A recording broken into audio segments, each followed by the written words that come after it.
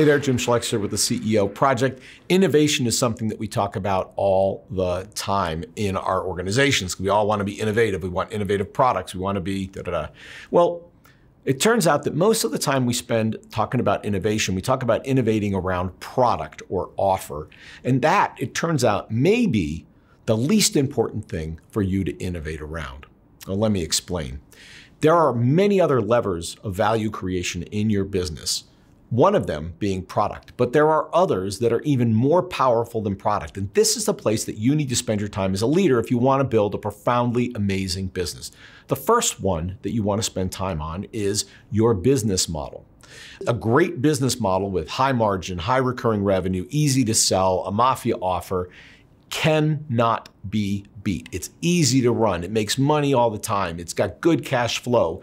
And so it doesn't matter the product if I've built an amazing business model. It has to be good enough, but it doesn't actually have to be all that innovative if the business model is highly innovative.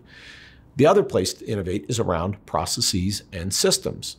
A couple of areas that shows up. One is if you want to be a profoundly low-cost provider, think about Southwest Airlines here, you line up all of your processes to drive cost out of the system. There's a huge amount of innovation in what they've done, but it was all in the name of driving cost out. None of it was about offering a better product. It was all about taking cost out of the system.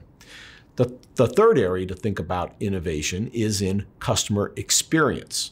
On e-commerce, this could be minimizing clicks, maximizing the rate at which they successfully complete transactions and so forth. This is not necessarily about product innovation. This is about customer experience and the way they interact with you. And we all know that places that we feel good, that are easy to do business with, we love to go back to again and again and again. So if you want to build a great business, sure, you can do some innovation around your product, but spend a lot of time on some of these other areas and you may actually get a better result than having a better mousetrap.